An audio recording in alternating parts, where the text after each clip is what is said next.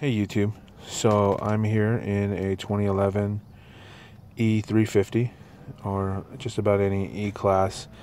I'm not sure the year models that this video will help, but I'll post that in the description. I made this video for two reasons. One is that my scroll knob stopped working, which is common on all Mercedes, it seems like, for about 5 years. Mercedes, I took this into the dealer and it was covered under warranty, but they charged me, they would have charged me, billed me $1,000 to replace this, which I think is ridiculous, being that you can get this aftermarket scroll knob for about $200. This whole process takes about 15 minutes if you're a do-it-yourselfer or relatively handy. There are no videos in English, which is partially the reason I made this video, but then there are no videos really addressing how to fix the ashtray / cup holder console. What happened with mine is, after the dealer fixed this knob, they actually broke this. And so I think they may have dropped it, and I'll discuss that later in the video. But what had happened is that this second piece of door wasn't closing. And the reason it wasn't closing is because there are two arms on this front door that catch this door and pull it down into place. This door operates on a cantilever, and these two arms are spring loaded, and effectively what happened is, because they dropped it, this arm wasn't catching, and so the door just slid open, and I'll post that later in the video and you'll see that. So what I wanted to talk about is really how to disassemble this without breaking it, partially because these parts are ridiculously expensive, and then partially because nobody really even shows you. I looked for hours for a video that shows the disassembly of this particular model of car, and I was hard pressed to find something, so I'll talk about that. The first thing that you're going to want to do, if you're only repairing the knob, it's very easy to do, and I've already taken out the screws because I'm working one-handed here. The tools that you will need effectively for this job are these three. You need a flathead, you need a Torx, and you'll need some kind of metal hook. This Torx, I don't recall what it is. Let me see here. It is a number 5. Is that what it says? Number 15. So you'll need a 15 and a small flathead screwdriver. First thing you want to do is you pop this open. You use this screwdriver and insert it in this little tab in the very back of the handle. Basically just push down and this pops right off. Super easy. And what that does is that allows room for this plastic cover here to come out, because it's actually tucked under here pretty good, and it almost feels like it's going to break. It doesn't. Actually, all these pieces are on here in such a way that they feel like they're going to break. They won't. The only exception to that is this. This piece comes out relatively easy. I've seen videos where people use plastic sponges, or not plastic sponges, plastic pry bars. I did not buy one because I just didn't feel like I needed one, and frankly I didn't have time to wait. So sorry about that. I had a call. What did I use? I think I used my pocket knife. Give me 1 second, let me go grab it. Okay, I'm back. Got my pocket knife.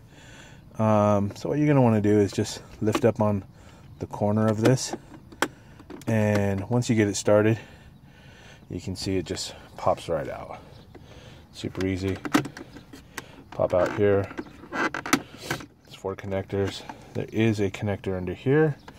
You're going to want to just go ahead and push in that little square, and this will pop right out. I'm all thumbs, and so I will require the use of a screwdriver to assist. Did this pretty easily the other day. There we go. Okay, so that's out. So this piece out. So now you got a couple pieces out. The next piece that you're going to want to do is you're going to want to pull up these trim pieces. What you do is you just basically get your fingernail under here, or your plastic pry bar if you so are desired to buy one, and lift up and lift here. It snaps here. There's a snap here, and then it actually, see on the side here, it actually pushes inward into this. So you can just slide it forward. It's free. So you can see that hook there that I was talking about, and it's identical move for the other side. There we go. Pop that out. And now for this one here, you're going to lift up. There is a snap here, and as I mentioned, it does feel like it's going to break, but I assure you it's not. So once you lift it up, once you lift these snaps out of their socket there, you're going to pull the whole thing forward, and there are two hooks in the back here, and these two hooks effectively keep this thing in place pretty well. It's hard to do one-handed, but you get the idea. So that's out. So there you go, that piece out. And now you have full access to your $1,000 control knob that you can buy for $200. So in order to get this control knob out, you're going to have to remove 4 screws. I've already removed 4 of them. There's one here, and they're identical on this side. One's there, I've already removed it, the other there. And the reason you need to remove these is because you've got to lift up the very front of this cup holder to access this screw down there. So you'll remove this screw here, and this screw here. And this control knob will pop out, and there's one wire harness underneath it, similar to this. You unplug it, voila, you saved yourself $800. If you have a problem like I had where you have to repair the cup holder, it's a little different procedure, and I will go over that with you right now. So now that you have all these pieces off, it's not in vain, because all these pieces do need to come out ridiculously enough to get this ashtray / cup holder out. There's another piece that you can't see, and nobody shows it to you on a video, but it is a plastic piece that goes underneath here, and it looks just like this. I've already removed it, and you can see that there's a hook on the front of it, so it effectively pulls down in the back, which is why you need that hook. And so if you can imagine this piece in place just like this, pushed all the way up, there's enough room for you to get this hook here behind it. And what you do is you get this hook behind it, and you just pull down. And once you pull down, you now have access to these 2 Torx screws. There's a Torx screw, getting a lot of glare from the sunlight. There is a Torx screw in this corner here, and there's a Torx screw in this corner here. You remove this Torx screw, and you remove this Torx screw, and once you remove that Torx screw, you can now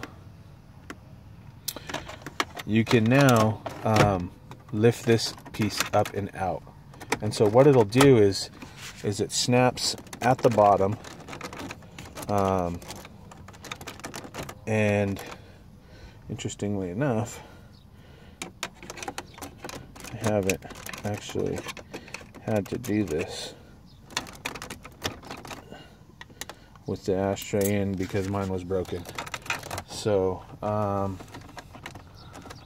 remember correctly, this just lifts right up, and you can slide your hook underneath. And I will try to do that one-handed here. Let's see if I can hold the camera at the same time.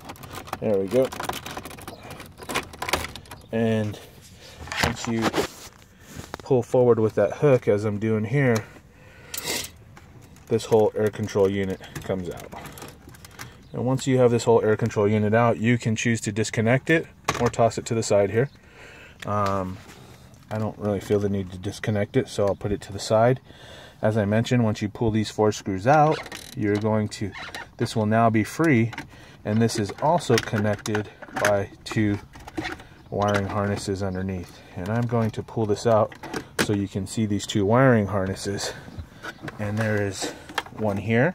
This is for the cigarette lighter, and there is one here which is for a little LED light inside the box, and you can see they plug in here respectively, the blue here, the white for the cigarette lighter.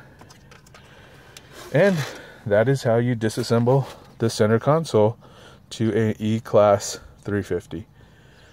I hope this helps you, and I will be discussing in the second part of this video how to repair the cup holder / ashtray console. Assembly is the reverse process of disassembly. Good luck. I hope this video helps you and save some money. Thanks for watching.